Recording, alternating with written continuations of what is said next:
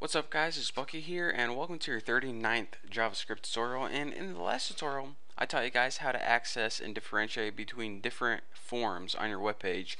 But now in this tutorial, since we already have access to each form, I'm going to show you how to access each element in those forms. So let's go ahead and create a form, but I didn't want to keep the old one from last time because I want to make it a little bit different.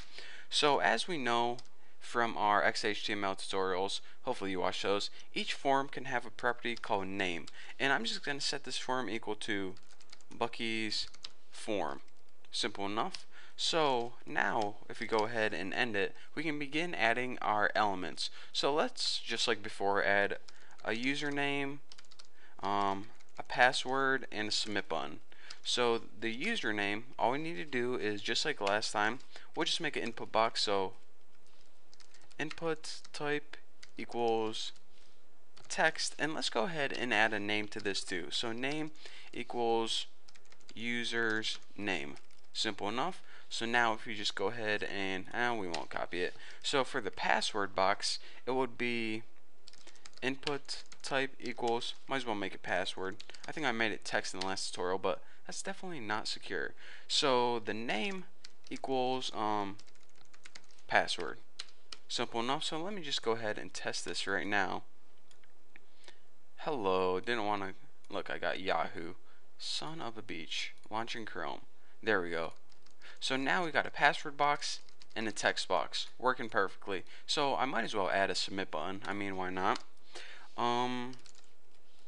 Input type equals submit, value equals submit. Now let's go ahead and save it and refresh again and check it out. We got a perfectly working form, a username, secret password, and a submit button that does nothing at all. Pretty cool, huh?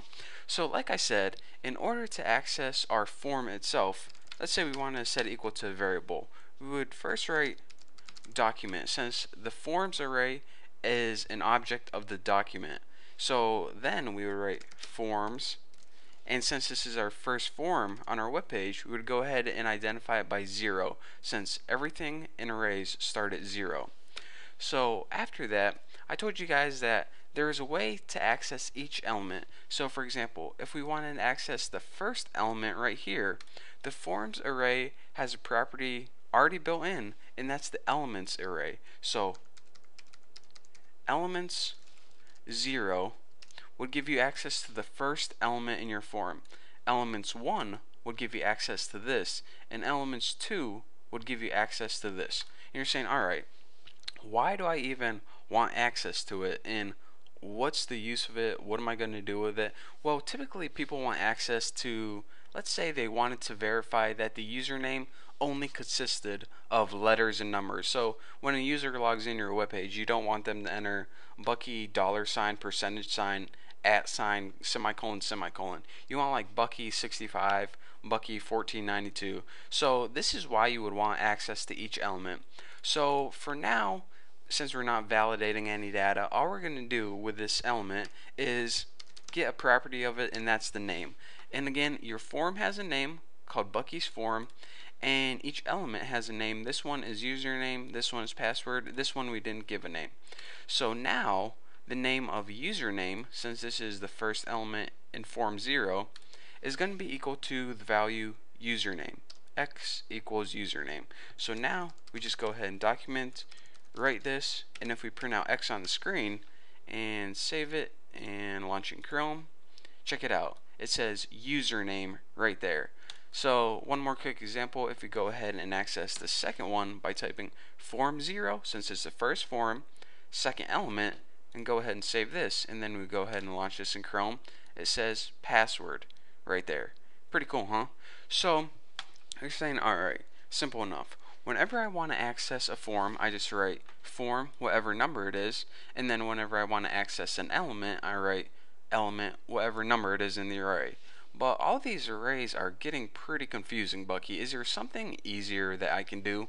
Yes, there is. Instead of worrying about arrays, you have a different option of accessing your forms and also your elements.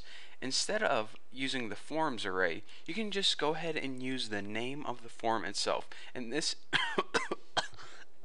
I think I got a kennel cough. So anyways, let's just go ahead and copy the name of a form, which is Bucky's form, and instead of form 0, we're just going to go ahead and put Bucky's form in it, just like that. So just to verify that it's working so far, let's go ahead and run launching Chrome and check it out. We still get password. Pretty cool. So now we know that we can use the form name instead of using that dumb forms array. A whole lot more simple, or a whole lot simpler. What is it? I don't know. I'll let you decide.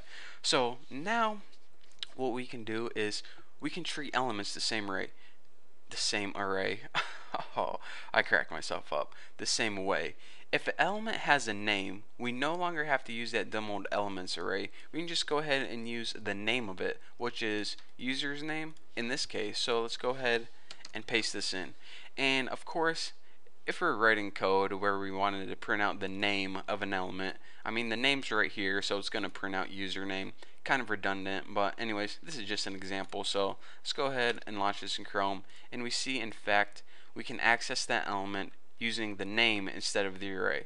So anyways, probably printing out the name wasn't the best example, but hey, I did it anyway. So what I want to stress to you guys in this tutorial is, in order to access each individual element in the forms array, we can either use the element array, simple enough, element and then the name of whatever element you want to use, or excuse me, the number of whatever element you want to use, or if it has a name, we can use that as well. So for example, we use Bucky's form right there and username right there, and it worked fine.